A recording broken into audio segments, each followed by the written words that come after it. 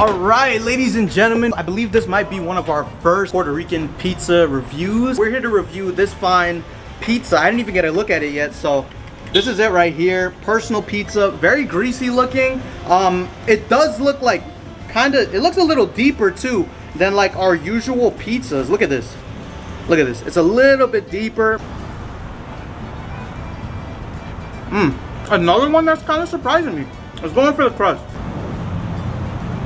I will say the crust is really, really good. The sauce is what really holds it all together. It's very comforting. Honestly, tastes like kind of like a little bit of homemade, like Puerto Rican household type of style, like pizza. Really, really good. I think I'm gonna give this pizza a nice, strong, solid, like 7-1.